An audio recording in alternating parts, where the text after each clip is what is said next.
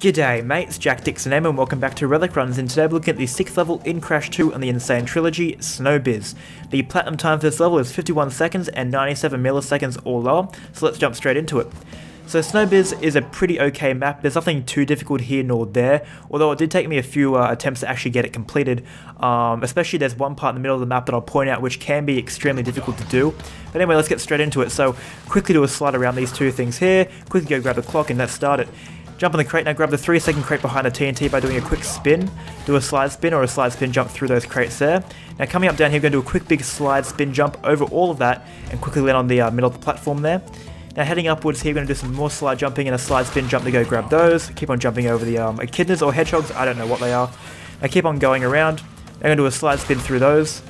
Now the timing on that wooden pillar, I actually got pretty lucky. Now here's the hard part I was talking about. Getting those can be a little bit difficult, so I just went back and slid up there to go grab them.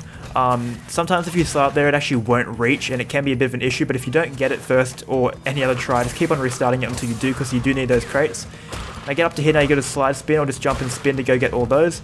Now I almost done that timing there, but the pillar kind of, wasn't in my favour. I think that was because of the sliding on the icicle slopes and getting those two crates in the kind of hidden area. Now sliding down here, we're going to keep on going. This is our last section. Now I don't get all these as efficiently as I would have normally done. A quick slide spin through all of them would actually be the best option. I kind of went around it because of the penguin. I keep sliding and jumping all the way across here, get across the ice, and here we are at the very end. Now that was some magic. I can't believe I actually went around that.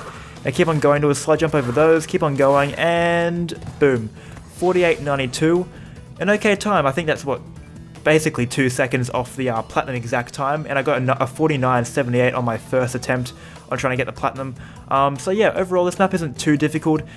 Just getting down that ice part with the two crates can be a bit hard, but definitely practice that, and if you get those two done, you'll be pretty good. So thank you guys so much for watching. Please like, comment and subscribe, and I'll see you in the next one.